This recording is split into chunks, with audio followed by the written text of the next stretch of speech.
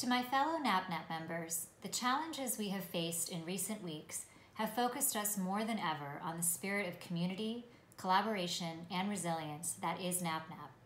We are so fortunate to have a dedicated, strong community of members who support one another in times of need.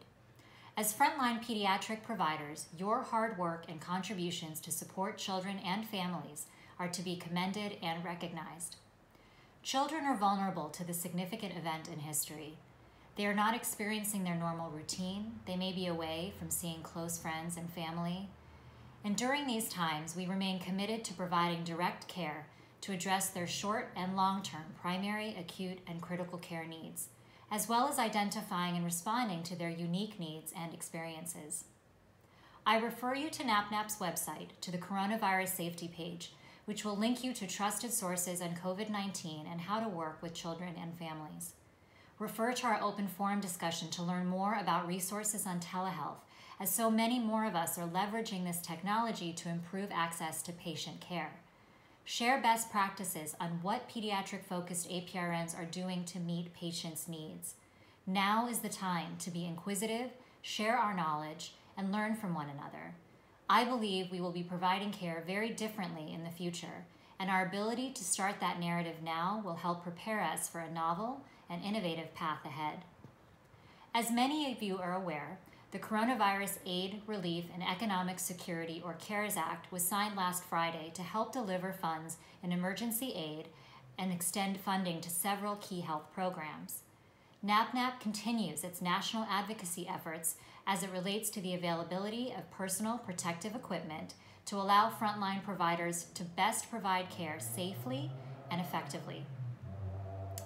It is still hard to believe that we were not able to celebrate being together at our national conference in Long Beach last week, but our conference planning team is working extremely hard to design a unique virtual experience that will not only provide high-quality, evidence-based education to our attendees, but also highlight the spirit of our profession. Stay tuned for more information on that offering. I have two important asks of you. First, voting for your executive board has been extended until the end of the week on Friday at 11:59 p.m. Eastern Standard Time. Please log into your NAPNAP account, read and hear from your candidates, and cast your vote. It is with their leadership and governance that NAPNAP will continue to be strongly poised for a prosperous future. Second, in light of this unprecedented public health crisis, your personal wellness is so vital. While we may be physically distanced from one another, we can still connect with each other virtually. Your role as a nurse practitioner, an educator, a researcher, an advocate is valued more than ever. Take care of yourself, connect with loved ones, surround yourself with those who help instill hope and optimism so that you may best be there for the children and families you care for. As Helen Keller once said, optimism is the faith that leads to achievement. Nothing can be done without hope and confidence.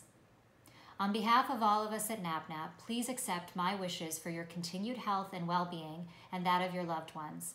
Your professional home is here to support you and remind you that we are always in this together in our mission to empower pediatric-focused APRNs and key partners to optimize child and family health.